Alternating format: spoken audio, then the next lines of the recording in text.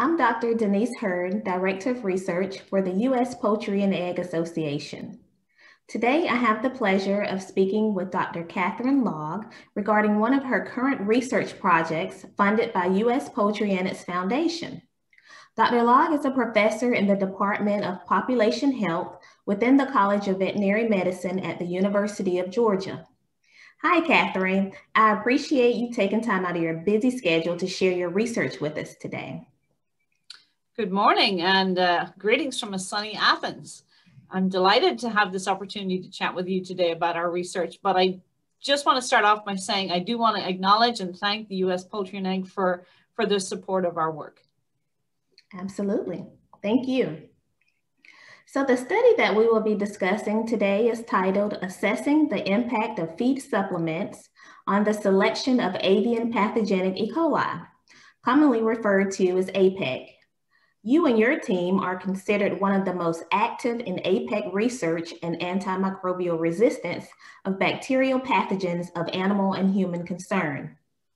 Can you begin by providing a brief overview of this project? Sure.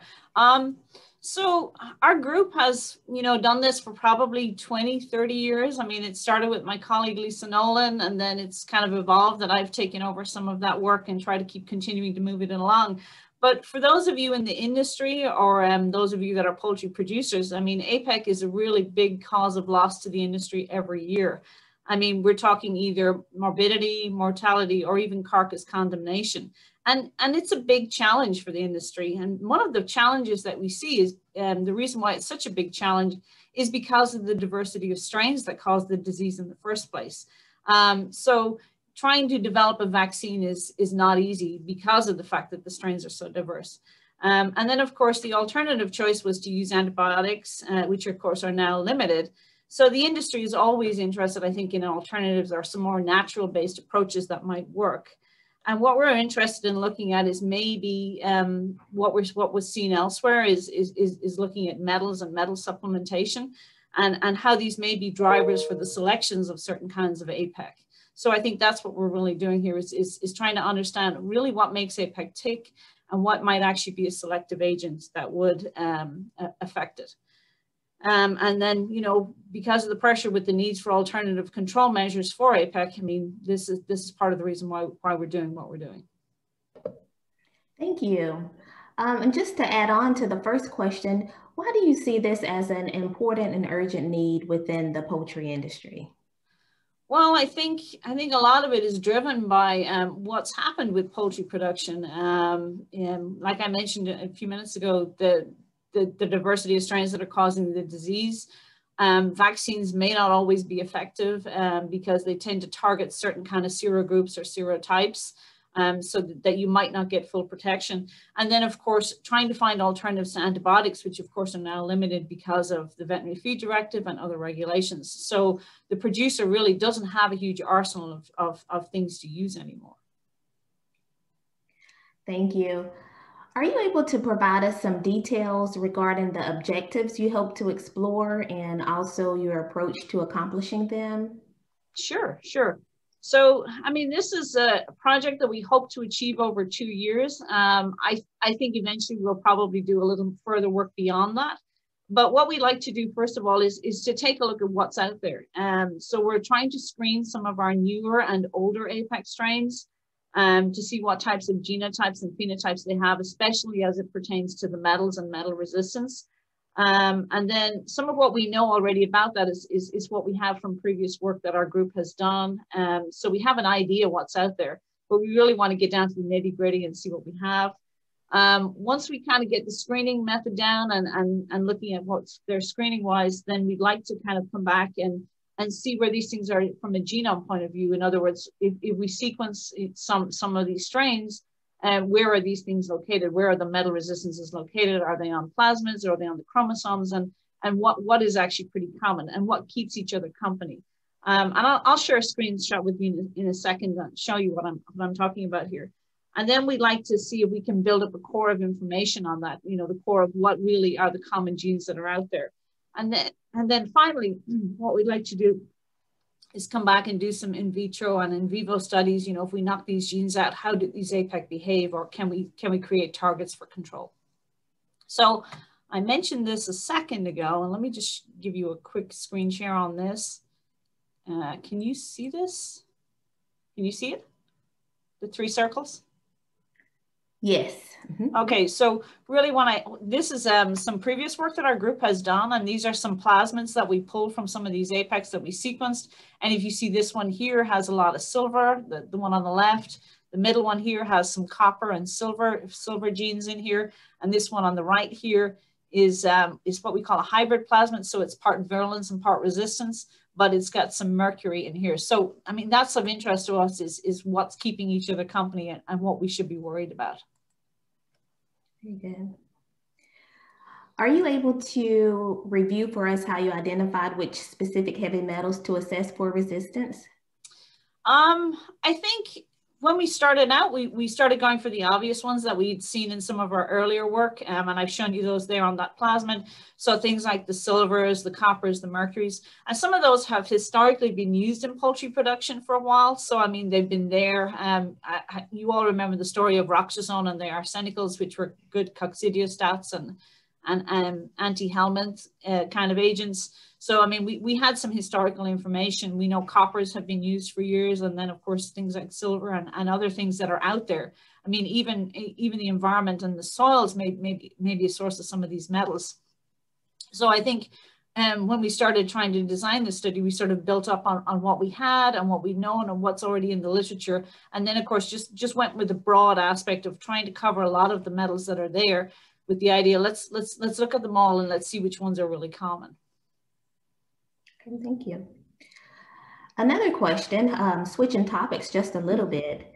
There is evidence from the swine industry showing how metal supplements may have promoted the selection of methicillin-resistant Staph aureus, MRSA.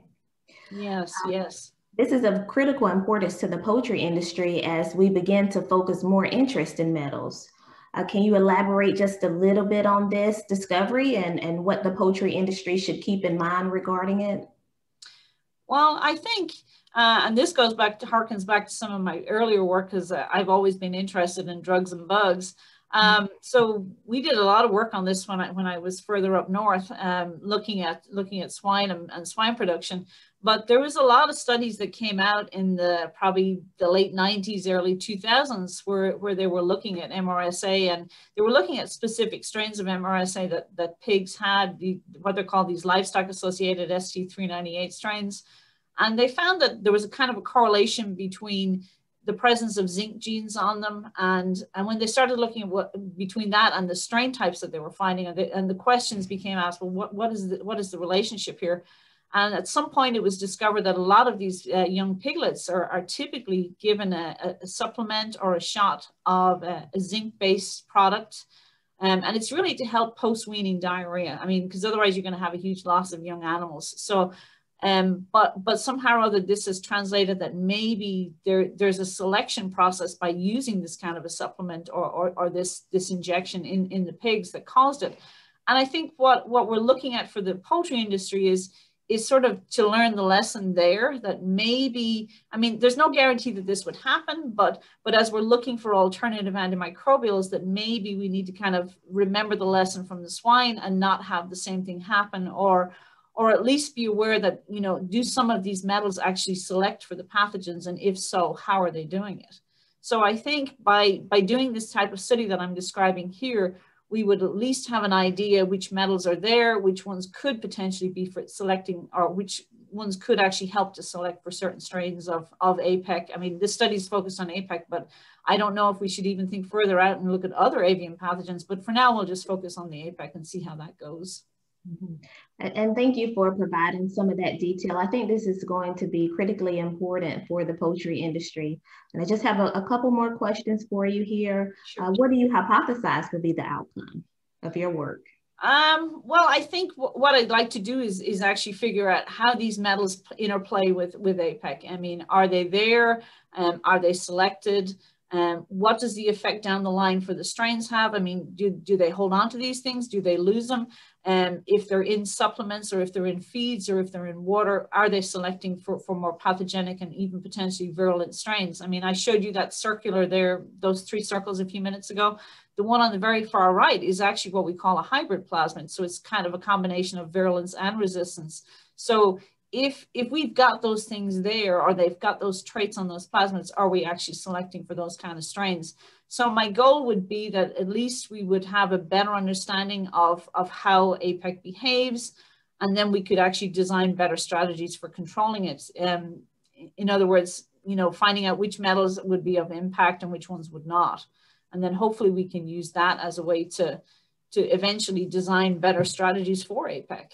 So from the industry perspective, I think giving them a broad understanding of what goes on, giving them an understanding from the, you know, from the feed point of view, or from the producer point of view, that, you know, what goes into that feed, or what could potentially be selecting for these agents and these pathogens as we go. And last question, who do you think will benefit from these findings, or be able to utilize the findings of your work? I think a couple of different areas would really benefit from this. Other poultry researchers that work in APEC would definitely appreciate understanding this, or getting down to the basis of what goes on. I think the producers themselves, it would be of value for them, especially as they're all going to alternative antibiotic approaches right now, no antibiotics ever, or organic approaches, and trying to find alternative things that they can use for controlling these pathogens. So I think that would be really important for producers. But I also think even from the feed industry point of view, what these supplements may or may not be doing, or how they may be impacting or selecting for certain pathogens, would be really relevant. So I see that there's kind of a broad scope of where people could use this information. Very good.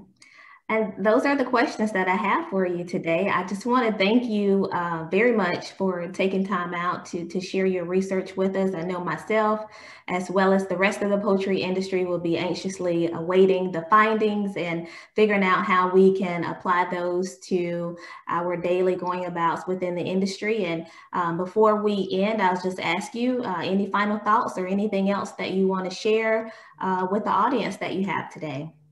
Well, again, just to thank the U.S. Poultry and Egg Association for their support of our work. It's really important, and we really, really do appreciate the help of the producers in giving us information or giving us strains, because understanding the current strains is really critical to understanding how to diagnose and treat disease. So that's really of importance to us. And I do want to thank those producers and those processors out there for those kind of strains, because I think that's really relevant. And just the industry in general for their support and help. And of course, U.S. Poultry and Egg. Of course. And we appreciate you as well. Thank you so much for today. It's been a pleasure. Thank you.